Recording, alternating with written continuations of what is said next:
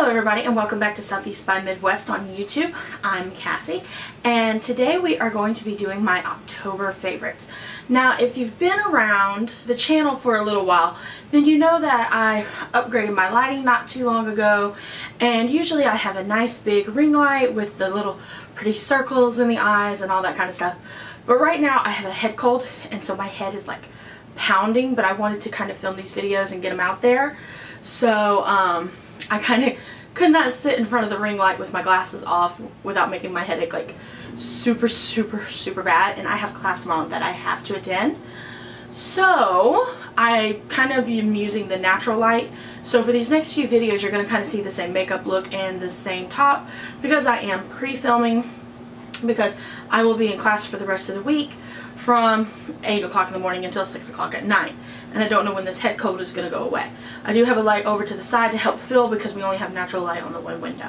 So enough with that, let's get into the 2016 Favorites October edition.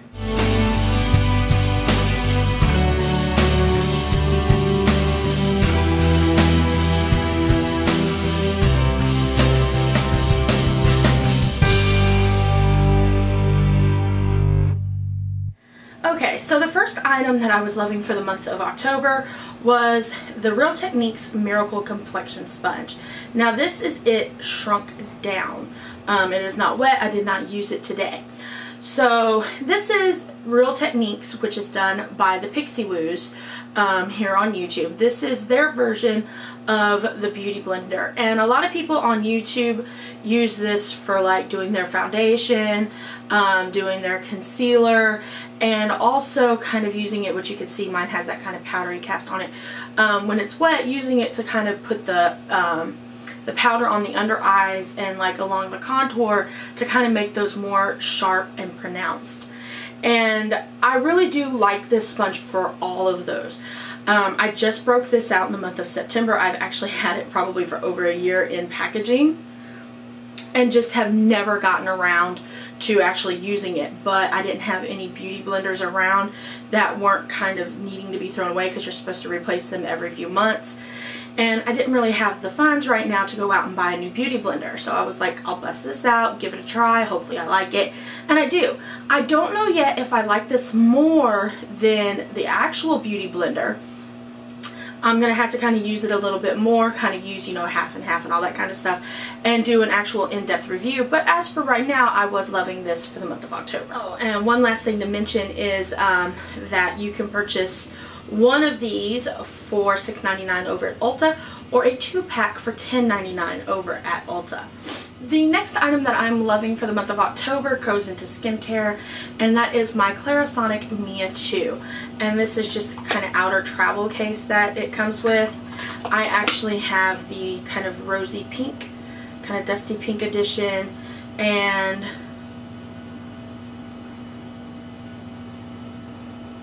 you can see it says Mia 2, and I got mine from Ulta in a little box set that came with like a couple of different brush heads and a couple of items inside it. Now the way that these work is you can twist the cap off and use the brush, and then you can also twist the brush heads off to kind of replace them or to use different ones. So for instance, this one that I currently have on there, let me put it back on there, which is the pink and white one, is the Radiance. It kind of, you use it and it kind of makes the skin glow a little bit. It's not as harsh on the skin as, say, the deep pore cleansing one, which has the blue circle kind of in there. That one kind of, it's a little rougher on the face. There's also a normal one, and then there's also one for sensitive skin. So there are different brush heads. And you can use this with pretty much any cleanser, which is one of the things that I like about it. Another thing that I love about it is that it has a timed setting. I'm not going to turn it on because it goes for a full minute, but when you first turn it on, you start using it across the forehead, and it then will pulse, and then you're supposed to move to the kind of T-zone area, the nose, the kind of chin. It'll pulse again, you move to one cheek, and it pulses one last time for you to do the other cheek, and then it just cuts off. There also is a sensitivity button on here. If when it first starts it's just too much for you or not enough, you can dial it up or dial it down. So I am loving this, and this can be purchased for $169 at like Ulta, Sephora, Macy's, Nordstrom's, places like that. And the $169 version comes with, I believe, the Mia 2, the travel case, the charger, and a Clarisonic cleansing item. They also will sometimes have a more expensive bundle where the Clarisonic will partner with a skincare company for that time, and you'll be able to get that with a bundle for more money. So I think right now they have some going on with like First Aid Beauty. My next favorite for October takes us back to makeup, and that is the Makeup Forever Ultra HD liquid foundation, and I am in shade R230, which I believe is like an ivory shade. Now this can be purchased for $43, and this is a 1 ounce bottle, and it currently comes in 40 shades. I'm actually going to have a full review of this and the stick foundation coming up on Friday, so make sure that you're subscribed so you catch that. But I found for me that, and by the way, I did receive this from Influencer. However, that does not influence what I'm talking about, because I also received the stick foundation in the same package, and just a spoiler, I don't particularly care for it. I actually found that this blended it blends really well, both with a brush and with a makeup sponge. I have used 2 different kinds of brushes with this. I used a stippling brush, and I've used the Sigma 3D Kabuki brush, the one where it's kind of like angled at a tip. I've used that, and I've used like a beauty sponge. I'm not going to tell you which one I used, but I found that I actually prefer the beauty sponge with this more than I prefer the brushes. The brushes do well, but the beauty sponge kind of just, it gives it a better kind of look. I find that on my skin, which I'm actually wearing this today, it makes my skin just kind of look more even. It doesn't make it look kind of flat and cakey like some other foundations can look. I also like, due to the fact that I'm in cosmetology school, I like the color range that is available. This is currently available in 40 different shades through Sephora. And I like that this doesn't oxidize real, too bad. So it kind of is a true color match to what you see in the bottle. My next favorite for October, I actually don't have a price. Well, it ranges. Okay, first off, it is the Bioderma moisturizing micellar water, and I have a full review of the different micellar waters and a couple of other products, and I'll link that down below. But the moisturizer, okay, so I love the original. I've actually done a review for that on YouTube previously, which I can also link down below. But I absolutely love this one. Now, I've always wanted to try them, and they became available at Beautylish a couple years back, and I purchased the original. And I was like, yes, amazing, love it. Then they came out with the moisturizing, and I was like, well, I'm not going to buy it. I already have the original. It can't be that much different. So Bioderma contacted me. This was also sent to me for review, but again, does not influence it being in my favorites video, as I was not paid, this isn't sponsored, any of that. So they sent these to me, and I decided I was going to try out the moisturizing one. And first off, it's the same kind of packaging. I did not get the pump top, I got the little pour top. And it has a little bit of a, kind of like a scent to it, a little more than what the original does. It smells like the original, but a little bit more potent. And when you try it, first off, this removes my makeup way better than the original, which I did not think was possible. On top of that, the original would kind of dry my skin. It wouldn't dry it, but it didn't add moisture to my skin. And this does. Like when I remove my makeup with this, I can feel the moisture on my skin. And when I'm done, I kind of just use one last wipe once all the makeup is gone. And I'll do this over my face again, and then just kind of pat it in a little bit. My skin has been so soft and moisturized since I switched to using this over my other makeup removers and wipes, because I wasn't just a Bioderma exclusive girl, due to the fact that you can only buy it from Beautylish. So I hoarded it, so I didn't use it all the time, just when I had really super strong makeup. Okay, so this ranges in sizes from, you can get the little one for I think like not $6.90.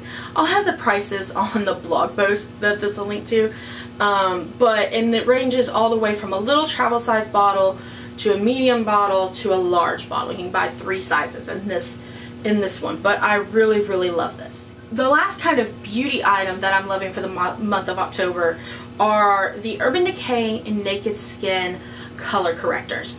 Now I should clarify in the fact that I am loving the Illuminating, which is the pink shade, more than I'm loving the green one. I do like the green one, but this is the one that is my favorite. But I kind of wanted to talk about them kind of together. Okay, so we know about the whole color correcting phase.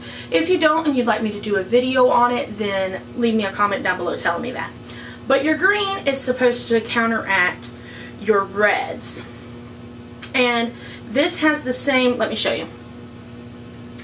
So I also use the Urban Decay Just Naked Skin Concealer, and I'm in shade Fair Neutral. And as you can see, these all 3 have the same kind of outer packaging, and they all 3 have that kind of twist up cap with the doe foot applicators. Let me show you some swatches. Now I am planning on doing like an in-depth blog post on these. I just have not had time to get it up yet. I apologize. On top here, you have the green color corrector. The middle one is the concealer, and the bottom one is the pink brightening. Now, here are the pros and the cons. For the green, I like the green. It covers up my redness. However, not all foundations are created equally, and therefore not all foundations will cover this equally. I have found that some of them will not cover the green kind of cast that this can put on there. It really has to be even, and I do blend, and I actually will top it with a little bit of the concealer over the top of it, but this will still peek through. So I like it. It covers, but this one is so hard to cover with a foundation. It really has to be a full coverage foundation. Well, at least medium to full coverage. I really cannot use like a tinted moisturizer or a light coverage foundation over this because it picks up that green cast. I have found with just the basic concealer that my under eye circles are just, whoa, too much for it. I get really dark blue, almost black under eye circles that peek through that skin. And when I only use a concealer to conceal that area, it really shows. Like it almost looks like raccoon eyes, like my mascara transferred down. But when you go to wipe the area, nothing comes off and the circles are still there. So, and I don't know why it does that. Like I could not wear makeup and they won't be as bad. But when I put makeup on, it like emphasizes them, and the concealer does not hide it. Now I have found that even by itself, the pink illuminating one really does a great job of concealing my under eye circles. Plus, when I cover it with the foundation, due to the fact that it's like it blends really well into the skin because it's a pink shade, I don't have the problem with the green one of the foundations not covering it. So I really can just pop on a prime, you know, like the Becca Backlight Primer over this and my skin looks great. I can put like a tinted moisturizer or go so far as a full coverage.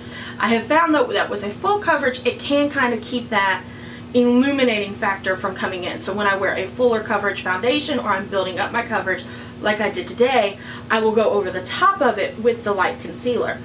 But I have found that when I'm using a lighter foundation or just a primer, I can get away with only using the pink color corrector without the concealer.